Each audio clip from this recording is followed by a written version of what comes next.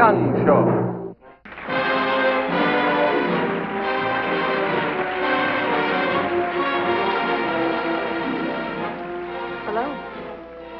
You all know the expression, don't be satisfied with second best. Well, that seems like a good and noble ambition, wouldn't you say? Of course, the difficulty is, who's to say what is second best for us? The young woman you're about to see is called Janet Hite, with her husband, Greg. How do I look? Ravishing? Yeah. Done up pretty fancy, aren't you? No, I don't think so. Not for the wife of a rising young executive. An unemployed young executive. And for the fourth time in 6 years, and each time with less salary, I'm beginning to think I don't belong anywhere, Jan. Oh, darling, don't talk like that. It's just that we haven't found the job that's good enough for you. But after tonight, we may not be able to say that anymore. Jan. You got something cooking again? Sweetie, you know how things happen. Contacts. Oh, no, they don't fill those high echelon jobs through the personnel department. No? No. It's all done over a martini. And who have you got as a target for tonight? Oh, don't be silly.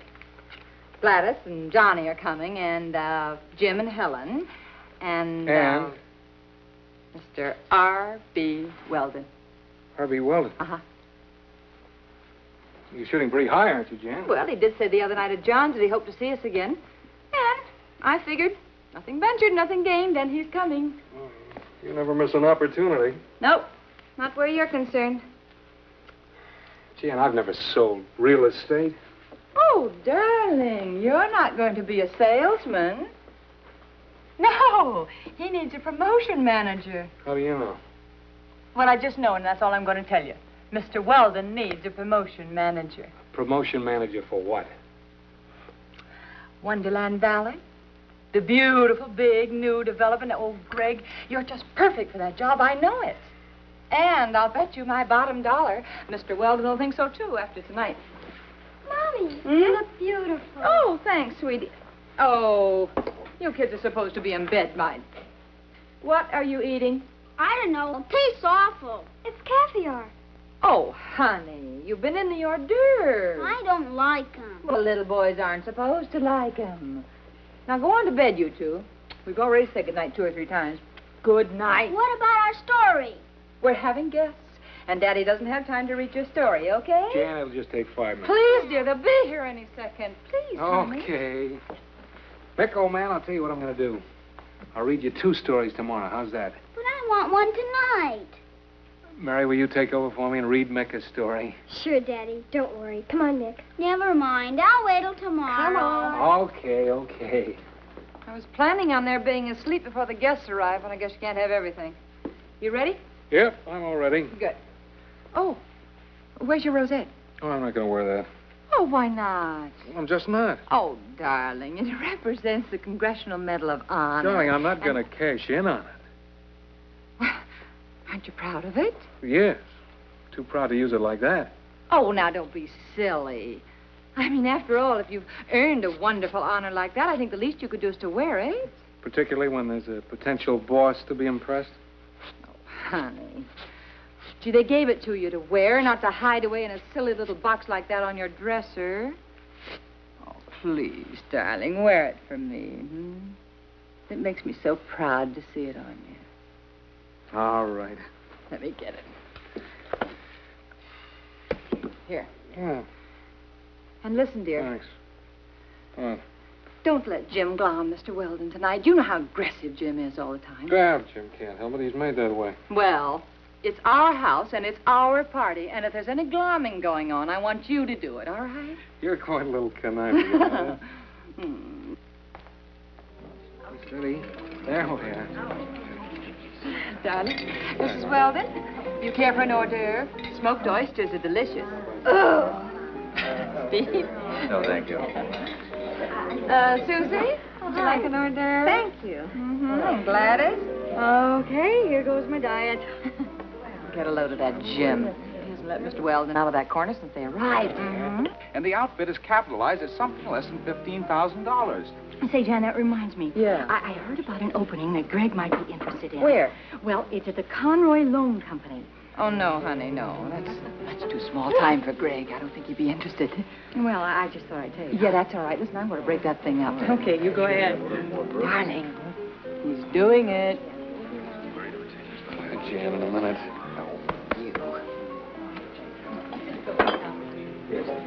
Hello, you two. I'm afraid I've neglected you. No, not really. Come sit down, Mr. Weldon. Thank you. You must be tired after working all day. Would you like an hors d'oeuvre? No, thank you. Oh, please, they're very nice. Well, I'll try one of these. Good. Good. Now, as I was saying, the financial structure is so complicated that almost any fool Jim, would you realize... be an angel and pass these for me? I haven't had a chance to relax myself yet. Sure, Jan. Thank you. Be delighted. Thank you. Oh, dear, you need a refill. Greg, would you bring the martinis, honey? No, I can get it. No, he'll bring them over. Do you smoke, Mr. Weldon? Oh, yes, thank you very Would you much. like one of these? Now, here we are. Shall I get you a match?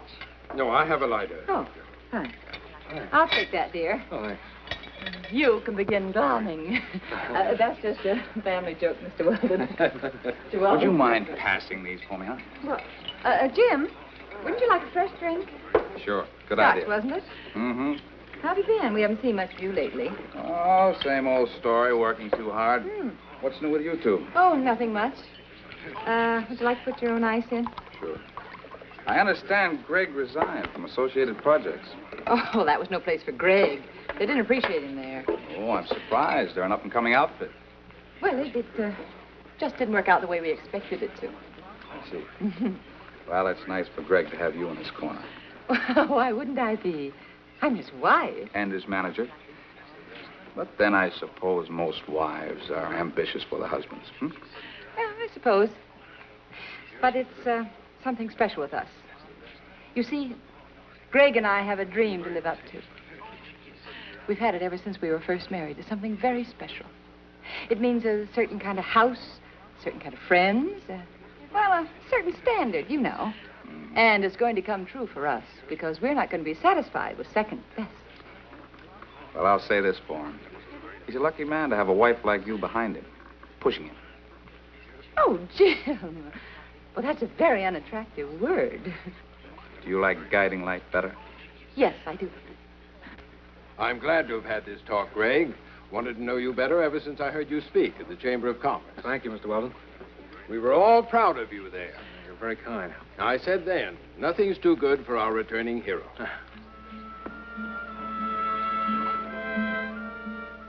We're not making our quota. Mr. Weldon had hoped for a quicker return on his money, so we've got to do better. But I still insist that we have a responsibility to the people who are going to live in these houses. Now, most of our prospects are going to be young people and GIs. So please, no misrepresentation. It won't do, Craig. It won't do at all.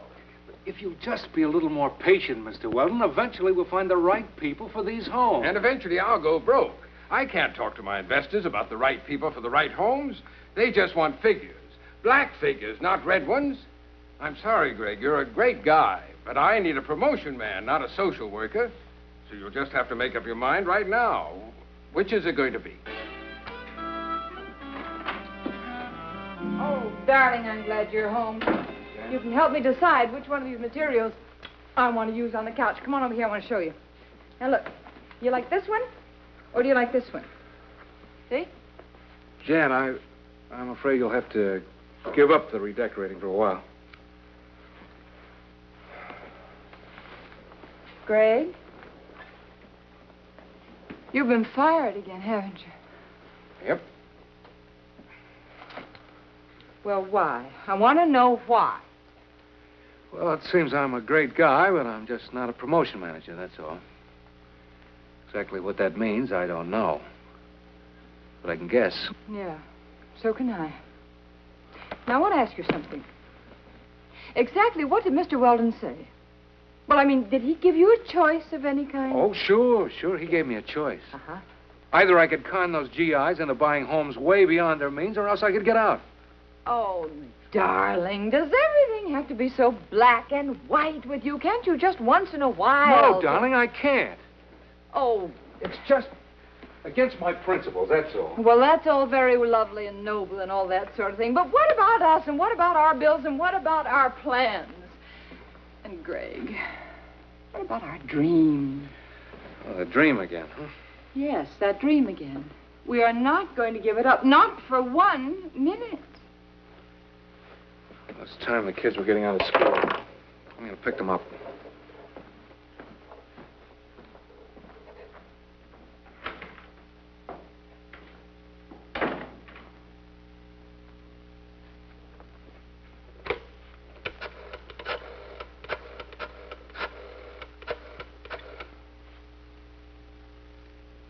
Gladys, me. Remember the other evening you mentioned a job you thought Greg might be interested in? Yeah, what was the name of that firm again? Conroy Loan Company.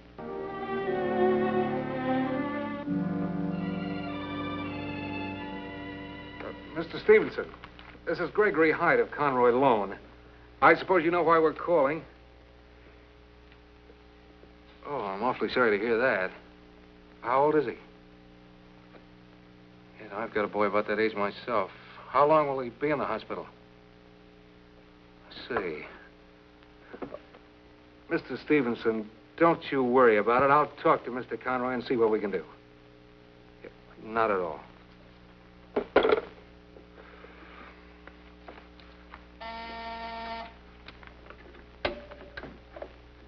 Yes, Mr. Conroy. You through work for the day, Greg? Almost, but there's something I wanted to talk to you about. Well, I've got something to talk to you about. Get in here right away. It's important. Yes, sir.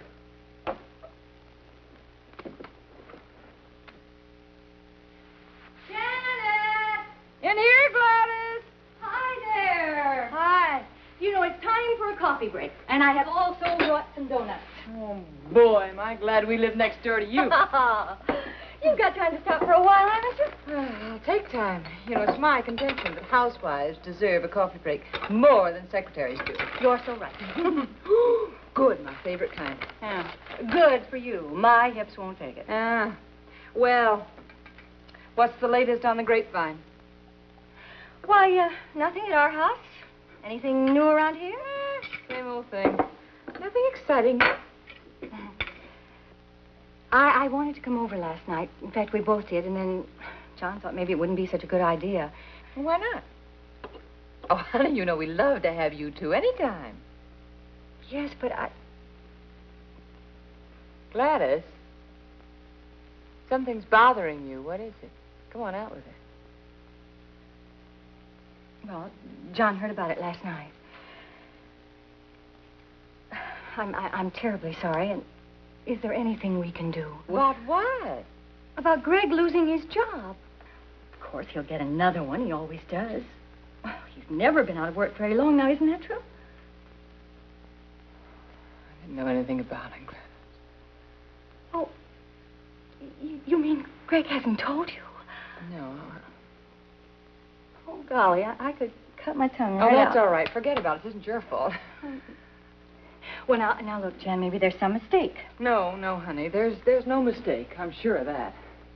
Well, but why do you suppose he didn't tell you last night? I don't know why he didn't tell me. I guess he was embarrassed. It's happened so many times before.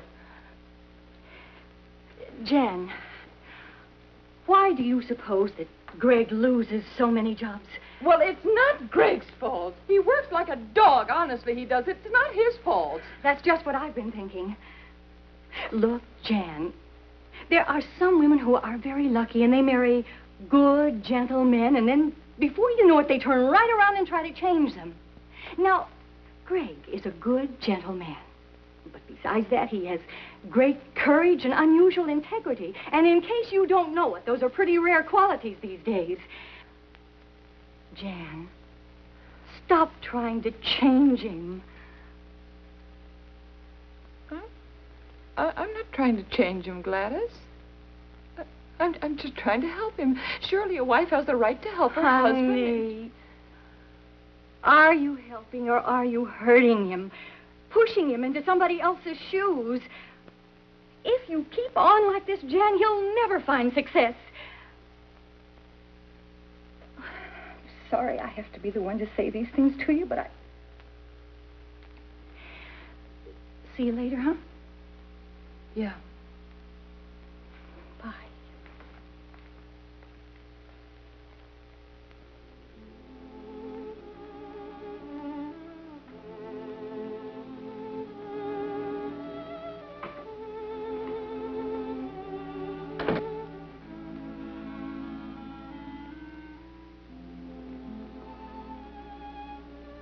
You're quite a little conniver, aren't you?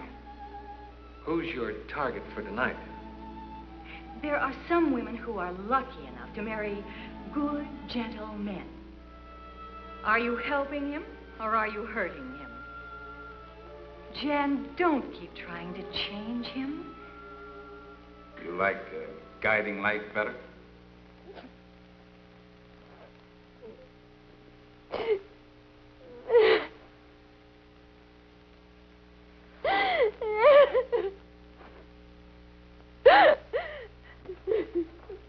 Mama, what's the matter? Don't cry, Mama. Daddy will be home. He'll take care of you. No. Why are you crying?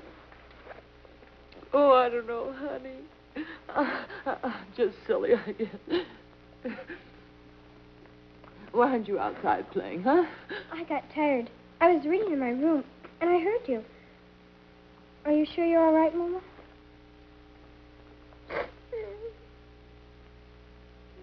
I'm all right, dear. I'm sorry. You run along back now and finish your book. I'll be all right. Are you really all right? Yes, darling, I'm sorry. Go ahead now. Be a good girl. Okay, Mama. Mommy, will you hear my reading? Yes, honey. Go ahead. Now, Min, said he, do you hear me? There was no answer from the forecastle. It's to you, Abraham Gray. It's to you I am speaking. Still no reply. Gray, resumed Mr. Smalley a little louder, I am leaving the ship. I know you are... Hi, honey. Oh. Hi. Hi, darling. Did you have a hard day? Yeah. Would there be any cold beer? Hi, Daddy! Hey, hi, you two. You been good today? Yeah? Ah. Did you see the sun, Daddy? Everything's all red. Yeah, it's beautiful. I saw it on the way in. But it doesn't last very long, does it? A thing of beauty. It's a joy forever. Hey, where'd you hear that? I heard Mommy say it. Didn't you, Mommy? Mm-hmm. I heard Daddy say it. What is it? Well, it's the first line of a poem. What kind of a poem? Well, a very nice poem by, thank you, darling, by John Keats. It's called Endymion. What's the rest of it?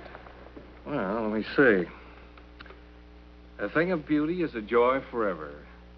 Its loveliness increases. It will never pass into nothingness, but will keep, it still will keep, a bower for us, and a sleep full of gentle dreams, and health, and quiet breathing. How can you remember all these poems? Some things come easy.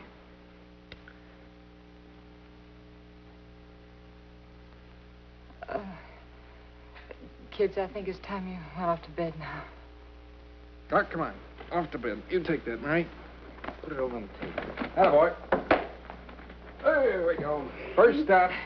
Bye, sweetie. Good night. Sleep well. Yeah. Mommy, Mm-hmm. everything's all right now, isn't it? Mm-hmm. I knew it would be when Daddy got home. Night, Mommy. Night, sweetie. There we go, McGee. Night, boy. Night. Pleasant dreams.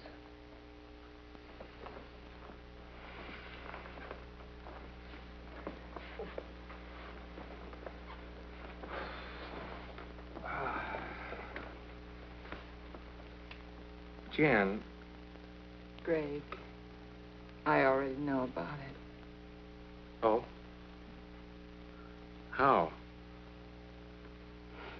Grapevine. Why were you so late in coming home? You weren't afraid to come home, were you? No, Jan. I'm not quite such a failure as you think right now. I don't think you're the failure at all. That's good. I was late getting home because I was out getting another job. Oh, darling, really?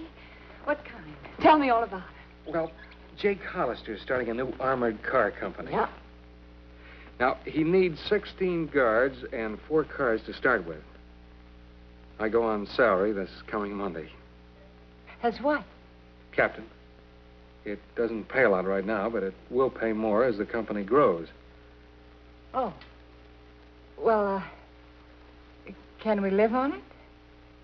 Not this way. Oh. But, Jan. Yes. This is the kind of job I can really do. I won't have to love merchandise or sell it any way I can. And I won't always have to question my motives. Well, you want this job, don't you, Greg? Yes, I do. I've done some of the groundwork already. Oh? We've sent out telegrams to some of the best men I could still find from my Company C. I know how they operate under pressure and discipline. I know something else, too, Jan. It hasn't been easy for a lot of them, either. By 5 o'clock tonight, we had 6 answers, 3 of them accepting. Godowski, Rogers, and Callahan.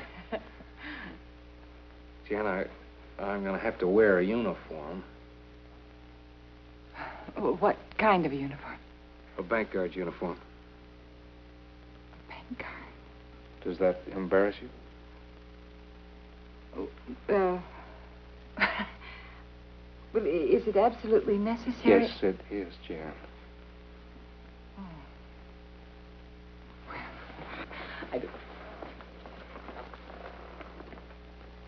It bothers you, doesn't it? Well, when do you get this uniform? I've already got it. You have? Want to see it? Yeah. All right.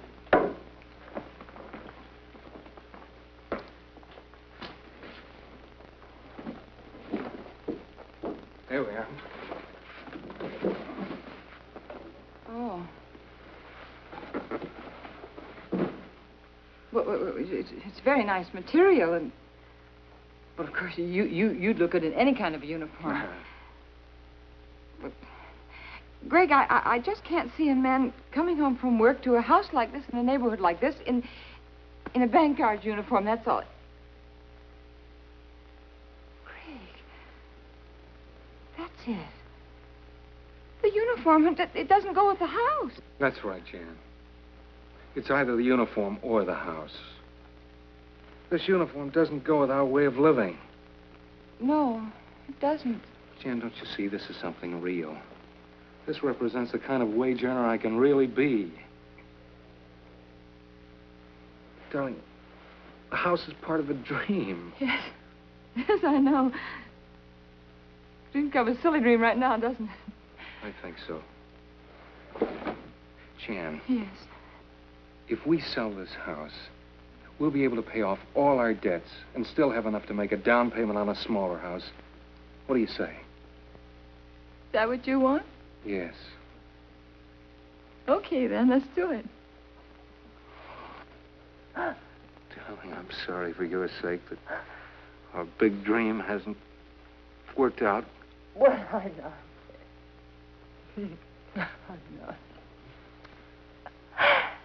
You know, for years now, we've been dreaming somebody else's dream. And now we can start being ourselves again and dream our own dreams. And we're going to be happy doing it, too, aren't we? You bet we are.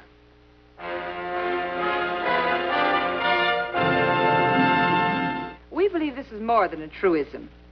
You as you are better by far than the you are trying to be. Well, good night. See you next week.